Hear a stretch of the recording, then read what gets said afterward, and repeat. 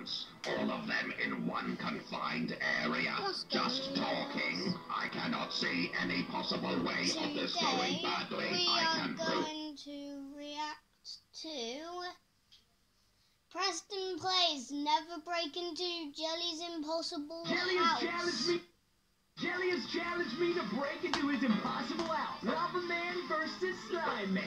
Look at him standing up there. He says, I've got a challenge for you to try to break into my impossible house and claim the treasure at the end. And apparently he just magically vanishes before our eyes. Jelly, I accept your challenge. No matter how impossible a house is, there always is a secret entrance somewhere. I have proven this time over and time again. I've got a feeling that at the top of this slime waterfall, whatever this water is where his secret entrance is to his house. Come on, Jelly. I know something's up here. Where is the entrance, Mr. Jelly? Dude, his house is actually legit. What is this? Wait a second. There's a portal inside of it. Is this like some kind of decoy house? Ladies and gentlemen, before we go into this portal, I must ask you to leave a like down below on this video to please give us a chance at beating Jelly's impossible Minecraft house.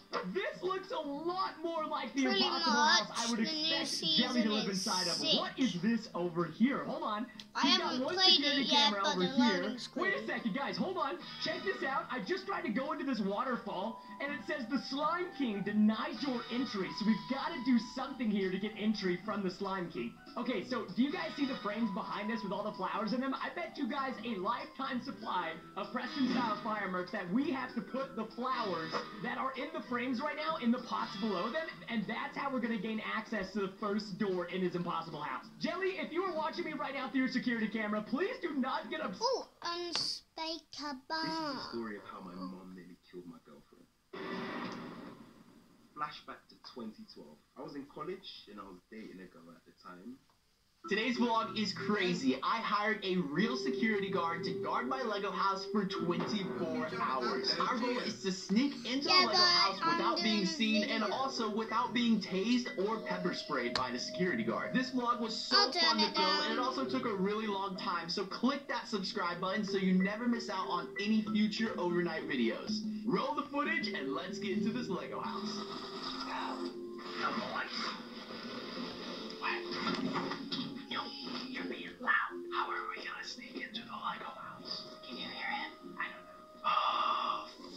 How are we gonna Shout out to find something? Sneak in, like hide behind something? You know, it's makeable mascot costume. And every time we look at you, just stood still. The palm dream fading? No. We order pizza and then we have it delivered to the Lego house and then we sneak in after he takes the pizza. Distraction.